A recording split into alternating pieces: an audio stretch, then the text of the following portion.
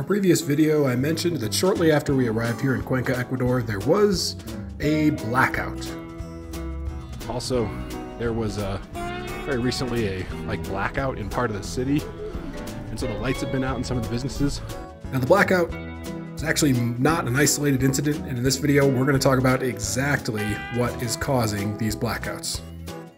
Before we do that, I just want to say real quick thank you very much for watching the video. Click the like button and the subscribe button and leave a comment down below. It's free, it's easy, and it will help the channel grow and help this content reach other YouTube viewers. Alright, back to the video. So I also figured out why exactly there was a blackout yesterday. Turns out it's actually scheduled. Most of Ecuador really gets a lot of their power from hydroelectric dams.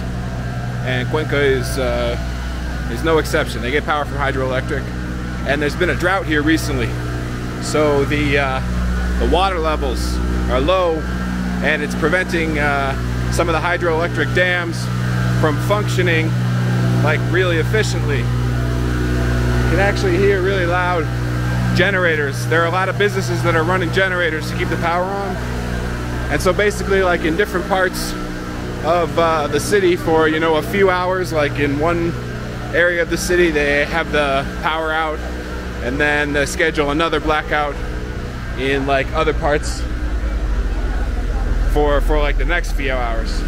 So like for example, my neighborhood where I'm staying was blacked out. Luckily it was while we were out on the streets, so it wasn't that big a deal, but definitely seen you walk by for a few blocks and like the lights are out. Like here, we're in the part where there is a blackout today. The street lights are out, and these businesses' lights are out. But people seem to be getting by, Remember this was happening in California back in the United States back a few decades ago too, with rolling blackouts. So people adjust and they figure it out. And when your power's only out for maybe a few hours, it's not really that big a deal. It's inconvenient for sure, and certainly for some like restaurants, it's a little tricky. And for businesses that use credit card processing and get a lot of credit card purchases, it's a bit of an issue. But people are getting by. So even though there was a blackout again today, I decided I still wanted to explore the city, and my plan was to just walk away from the city center, down the hill, across the river, and see exactly how far the blackout went. So that's exactly what we did. We walked down and saw how far away we had to walk before we started seeing businesses that had power again. Of course, before we did that, we noticed these guys right here, the police auxiliary band, and we had to check them out.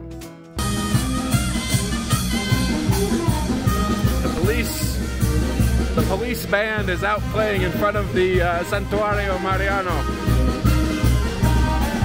I've actually heard these guys before out on the streets. Not gonna lie, they're pretty good.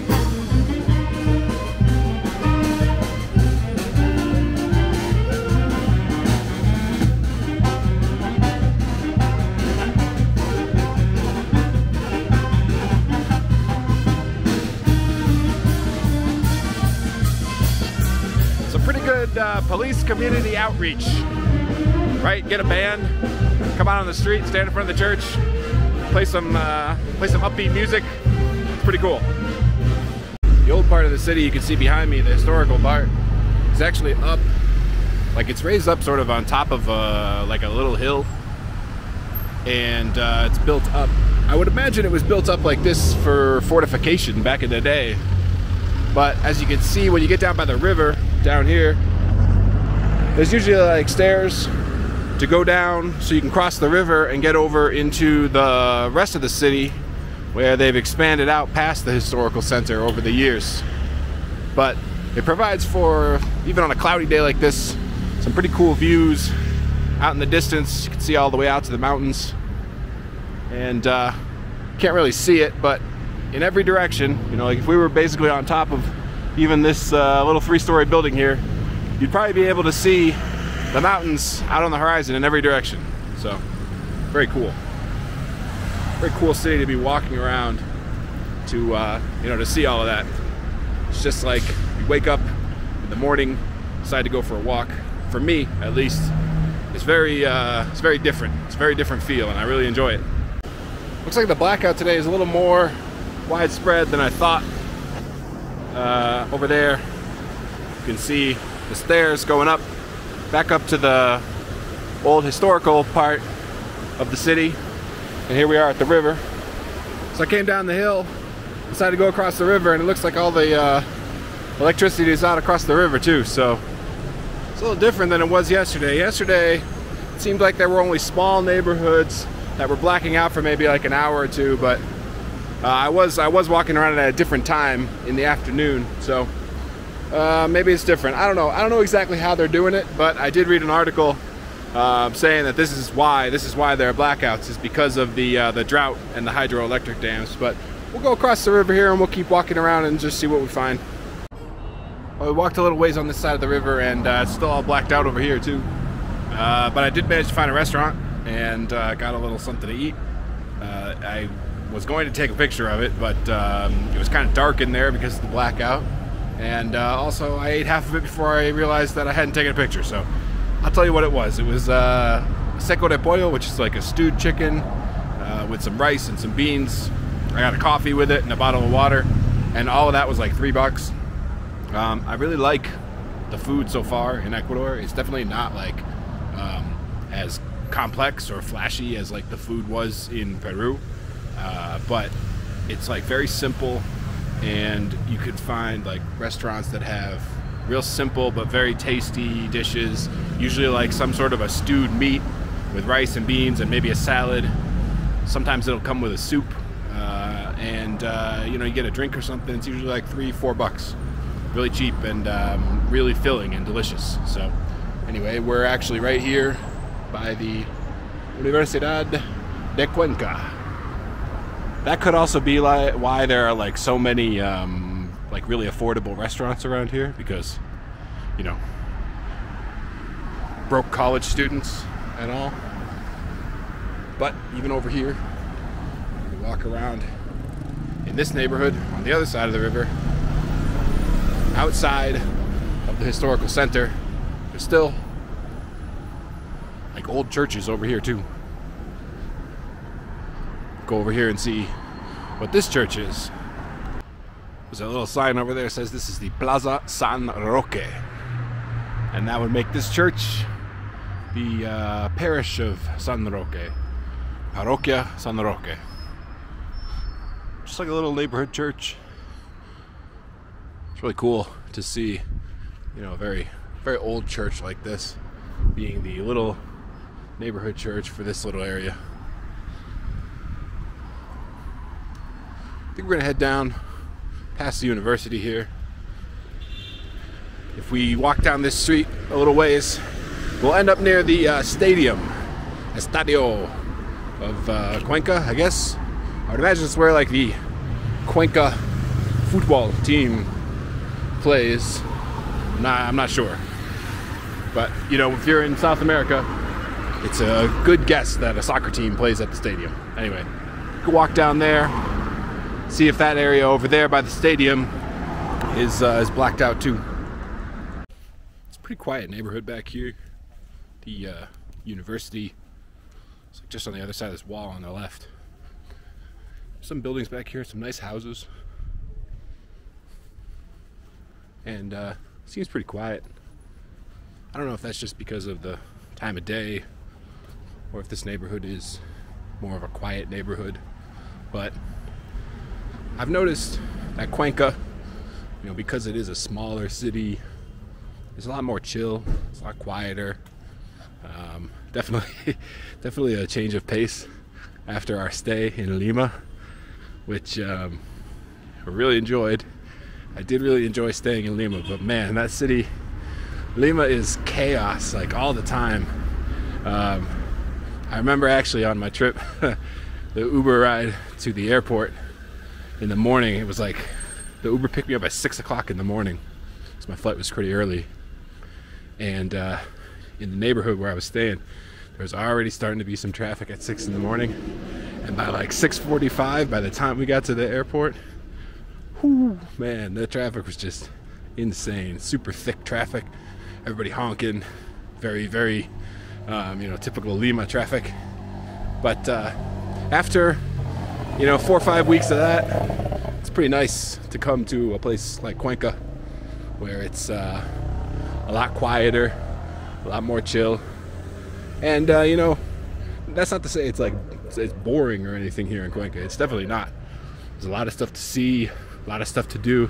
It's very lively, but it's you know, less than 1/10 of the population of Lima, which means 1/10 of the people, 1/10 of the cars. You know, so definitely a change of pace, a welcome change of pace. We made our way down the end of that street, and there's like a major street here. The old historical center of the city is up that way, about 4 or 5 blocks, I think.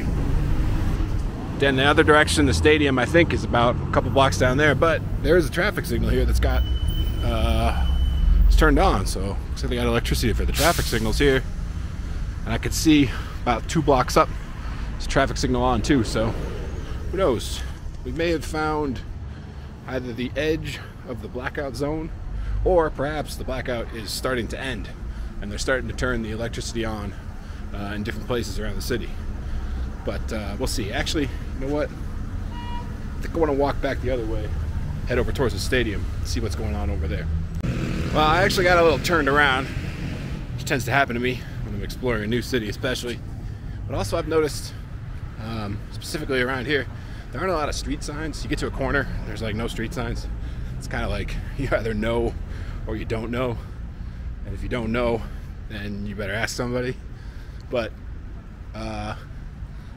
back that direction, where I said was back towards the historical center, actually isn't. This direction that we're going now is towards out towards the stadium. And we're gonna go down there and check it out and check out that area. But back there, where I saw that they had traffic lights, that's actually going towards the outskirts, further towards the outskirts of the city. Although as I walk past this mattress store, they have electricity. This store here has a giant screen on the side, and they have electricity. And the traffic signal up here is on. So who knows? Maybe we're coming out of the blackout. Look across the street, and it's hard to tell if they have. No, actually, look, I see a restaurant over there. It looks like they have lights on, so maybe we're coming out of it. Like I mentioned, these are all planned things, and they're only temporary. It's not just like something went wrong, and you know, the part of the city blacked out. Like that actually happened to us. I didn't really make a video about this. Some of the stuff I filmed for other videos happened during this, but when I was in Mendoza, in Argentina, there was a big blackout. It had been super hot there, like super hot for weeks in a row. Big heat wave, and just the load of everybody running their air conditioners and all of that.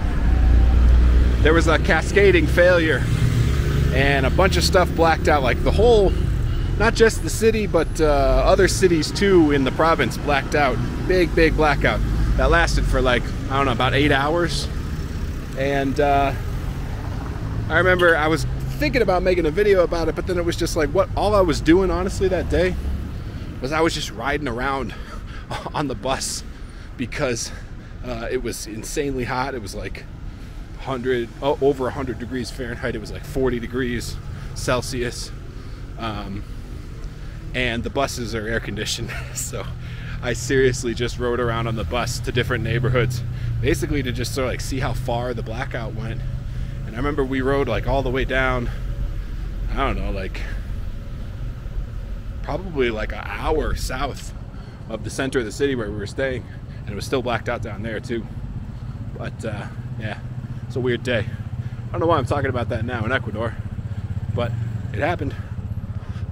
Anyway, we'll keep heading down this way. We'll make our way down to over by the stadium, and hopefully this will be the end. Yeah, this pharmacy over here, they have their power on. Hopefully this is the end of the blackout for today, at least. Maybe for this neighborhood, maybe for the whole city. Who knows? Never really know. And honestly, when you're traveling and you're sort of unfamiliar city, you just gotta sort of, all right, someone's angry. You just gotta sort of take things as they come, right? You gotta be flexible. If there's a blackout for a few hours, well, just figure out something to do, you know? Go outside, take a walk, get your camera out, film some stuff, make a video. Just gotta figure something to do. And that's what we're doing. Well, we're over here by the stadium. You can see the lights right there sticking up out of the stadium back behind this sort of glass building, this big glass building. And looks like the lights are on. There's a motorcycle shop here. It's got its lights on. Over that glass building over there, which I'm not quite sure what it is. Maybe a bank or something. Some sort of office building. They got their lights on over there too. So I think we may have seen the end of the blackout. I don't know. Am I ready to declare that? I guess I am. With my limited knowledge of the situation, I am ready to declare that the blackout is now over. The blackout was over for that day, but lo and behold, the next day there was a blackout once again. But I did notice that the electric tram was running even during the blackout, so we decided to take that all the way out to the end of the line to see the outskirts of the city and what it was like out there. Alright, we're out again today on the streets, Cuenca. Typical Cuenca late morning. It's cool, it's breezy, it's cloudy. It's pretty typical Cuenca weather, and unfortunately today it's blackout again. And I've actually learned a little bit more about the blackouts. They seem to be more regular. I figured out the schedule basically from about 10:30 in the morning till about 2:30 in the afternoon. That's when everything's blacked out. So it's really only 4 hours in the middle of the day. And I don't know exactly how long this is going to be going on for. I've been reading the news and seeing some announcements, like from the government, President Noboa, and hopefully they say that this is only going to be for a week, but you never know. And another thing that I've seen, interestingly, is in addition to having this blamed on the drought, which of course is causing the reservoirs to run low that power the hydroelectric dams, it's also being blamed on corruption and potentially sabotage. The President, Daniel Noboa, made a statement that he believed that some of the equipment was sabotaged, and also that the Ministry of Energy, there's corruption in the Ministry of Energy. He's actually called on the the Minister of Energy here to resign. So it's a little spicy, a little spicier than just a drought. And normally in situations where there was like a power shortage here in Ecuador, they would actually be able to import like energy from Colombia. And Colombia has actually in the past exported energy to Ecuador, but unfortunately Colombia is in the same situation as is Ecuador right now with the drought. The drought caused by El Nino is causing major problems in Colombia as well. So not just like water shortages, but also shortages in energy because they rely on hydroelectric energy as well in Colombia. So all around the whole region, it's kind of a tricky situation. But today, I figure we're gonna go and try and explore the city, of course, as we always do. And one of the things that I want to do that I haven't done yet is get a public transportation card. Movilizate card, I think it's called here. I don't know, it's a little red card that I think works on the buses. And I'm not sure about it, but there's a tram that runs through Cuenca on the like on the surface. It's like a street tram. And I think the card may work for that tram, but it may also not. I've gotten mixed research, like mixed information from the research I've done. So apparently there's an office like right around here, Actually, I think I just walked past it. Apparently there's an office right here where you can buy the card, and we'll find out if it works on the tram and the buses. I know it works for the buses. We'll find out if it works on the tram. And if it does work on the tram, I kind of want to hop on the tram and just take a ride, because it goes through the city and it goes to a lot of parts of the city that I haven't been to yet. I want to check out and see what there is to see, so let's do that. All right, so we got a card for the buses, but not for the tram.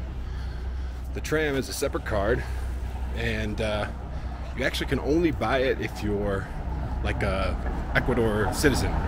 You need a cedula. Cedula is like the national ID, and you can't buy it if you're a tourist. But if you want to take the tram as a tourist, you can buy like a single ticket at one of the stops for like a single ride, so you pay by ride. But the bus card I did buy, they told me it's $30 or 30 cents per ride, which is pretty cheap. And I added a few extra centavos onto the card so I can have some rides. And actually over in this part of the city, it looks like it's not blacked out over here. So the timing from 10:30 to 4 or 4:30, or I mean 2:30, 10:30 to 2:30, I think I said. That may actually be just for like the part of the neighborhood where I'm staying. Although it looks like some of these businesses here are blacked out. I don't know. I don't really know exactly how it works and where exactly is blacked out and where isn't, and at what times. But along that street that I was just on, where the office was to buy the bus card, that was all had power, had traffic signals, and the office itself, where you buy the card, had power as well. So who knows?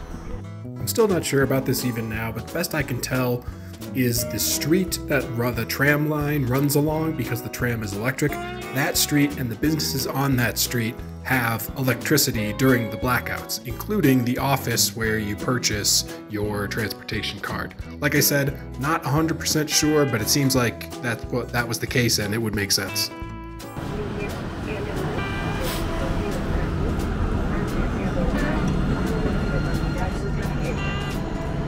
The tram here in Cuenca is actually quite nice. It's new. They have these little screens that let you know what stop is coming up next. As you can see, it's very clean. The seats are quite comfortable, and even though it is a little bit pricey, it's $1 per ride, and the $1 gets you 40 minutes basically worth of ride time on the tram. It's still very, very clean, very quick, very quiet, and very efficient to get where you need to go. So we decided we'd hop on. We took it out all the way out to the end of the line by the River Tarqui. So we hopped on the tram, took it all the way out to the last stop, all the way out on the west side of the city. And the stop is Rio Tarqui.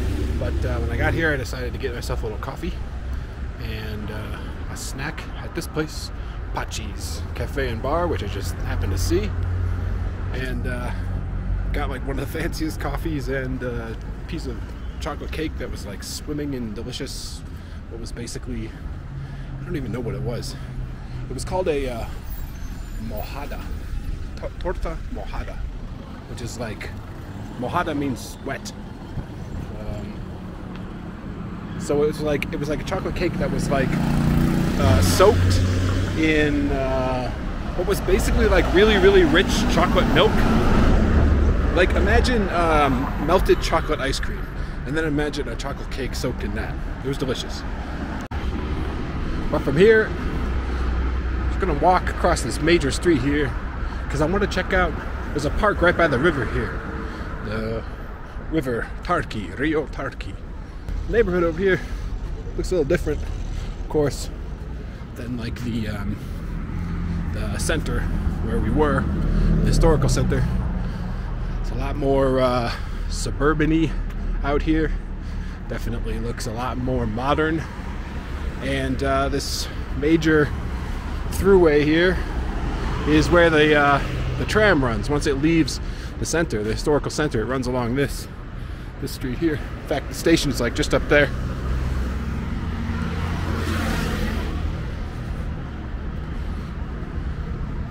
Really nice out here. Sun came out. Clouds have parted. The sun is out in the afternoon. Real nice.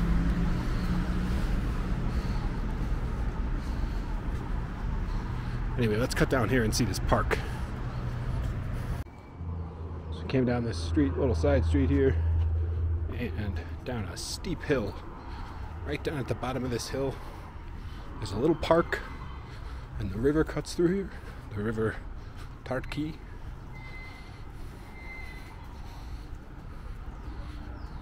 It's a nice little neighborhood. It's pretty quiet, especially once you get off of that main street back there. A good place to go exploring. Yeah, it's a quiet little neighborhood. Good place to go exploring on a day when the power was out. Although the power is back on. I think it's after 2:30. So if my theory was correct, that the power comes back on at 2:30, like it has been in the neighborhood where we're staying, at least, then you would think that the power would be back on now at this point. And out here in the sort of outskirts of the city, at the edge of the city, power is on. So hopefully it's on everywhere. Here it is, the river Tarki. This park has some like little pedestrian trails running through it, bike trails up there, little playground, little mini soccer field slash basketball court, which you see like all over the place. These soccer field basketball court combo, I've seen that all over the place in Ecuador, in neighborhoods around here. There it is, the river Tarki. And actually, the river flows, all the rivers from in here, they flow like west to east. And if you head that way on the river west for, I don't know, a while, many kilometers, but you get up into the mountains and there's the Cajas. There's like a national park out there. It's basically a set of big volcanic mountains, and the volcanic soil filters the rainwater that falls on those mountains. So those four rivers basically, they get filtered through the volcanic soils of the Cajas mountains to the west, and they all flow down here. They flow through the city, and eventually they all sort of like meet up into the Tomebamba River, which the Tomebamba River is the one that runs like close to the historic center, the one that we've been going across or walking near in a lot of the videos that we've been making around the historic center. And you know, because of the fact that this water is all filtered through those volcanic soils, and then also because in Cuenca here they have like a pretty modern water treatment system where they use chlorine to treat the water. So you can actually drink the tap water here in Cuenca, and it's quite good. It's quite fresh. I've drank the tap water. I think it tastes pretty good. I had to kind of stop drinking it though, just because the place where I'm staying uses electricity to pump the water into the building. And because there have been these blackouts, there have been times, a lot of the times, where there's just no tap water, and so I just sort of had to have some bottled water around. So I've been drinking bottled water, but the tap water is good here, and I've been assured by many people, locals, as well as like research that I've done on the internet, that you can drink the tap water here in Cuenca, which is pretty cool, because a lot of places in Ecuador, in a lot of cities, and especially in the rural areas, you can't. If you drink the tap water, in places in Ecuador, it's kind of like if you drank the tap water in Lima or in Peru, you'll end up getting some sort of bacterial infection or parasites or something like that. You definitely don't want that. So, but in Cuenca, you can drink the water.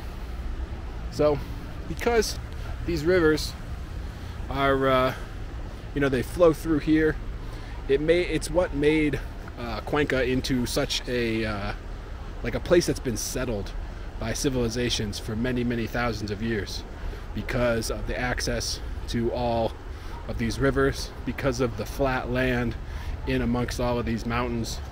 It makes for a really great spot to put down a settlement. Because the weather was so nice, decided to hop back on the tram. We headed a few stops back towards the center of the city, and we stopped at a park that was right next to the river Yanuncay, one of the other rivers that runs through the Cajas and into Cuenca. Got off at our stop right here. You can see the tram station there behind me. Our tram taking off into the distance. And right here, right next to this stop, there's a little park, and the river runs through here. This is the river Yanungkai. Yeah, you can see it right here. There's a bridge right here going across it. River Yanungkai. Here it is. There's a little park here. It's got a nice little walking trail. Head down to the park. There's like a little playground over there I can see, and a little soccer field that's right next to the river, which is really cool. The river's lined with all these big beautiful trees. It's nice. It's a nice little park for this neighborhood, and it's nice to like explore around this neighborhood a little bit. Like I said, getting outside of the historical center where we usually have been walking around is kind of nice. I will say also out here, as much as I like the historical center, there's a lot of traffic, and there's a lot of like buses that run through there, and because the streets are very narrow and the buildings sort of, they close in on you, it feels a little claustrophobic, but also it gets very like polluted. There's like lots of exhaust fumes, so when you're walking along the streets, you're just sort of like breathing in exhaust. And out here the air feels a lot cleaner, which is kind of nice. Definitely kind of nice. Let's head down to this park here and take a closer look at the river. Down here by the shore of the river, and yeah, it's really nice. Nice trees, nice flowing river. It's a nice little park. And right around here, I've noticed there are like some like mid-rise, pretty nice looking apartments or condos, and other ones that are under construction. Like you can see one next to that, and another one over there that's under construction. And then there was one over there by the train stop where we were too. And then over in here, mixed in amongst some of these like more like low sort of single family row houses, you see like some multi-story apartment and condo buildings. So nice mixed use neighborhood with nice little walking trails, public transportation access on the tram to easily get into the center of the city.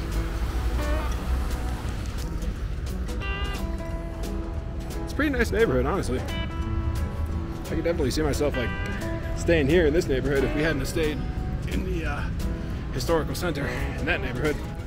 You know, sitting here in this park right next to the river here with all the eucalyptus trees. It's nice, cool day, although it's warm in the sun. You know, the breeze is cool, the shade is cool, but the sun is warm. And the air is clean and crisp. And it's this nice park right by the river. Cuenca seems extremely peaceful and very safe. And when you're in a neighborhood like this and just sort of hanging out in the park and watching all these families just like hanging out with their kids, people playing soccer over there, people hanging out down by the river and just sitting and relaxing. I mean, it's seems like a very nice place. I think that's going to be it for the video. That's it for the video, and we'll see you in the next one.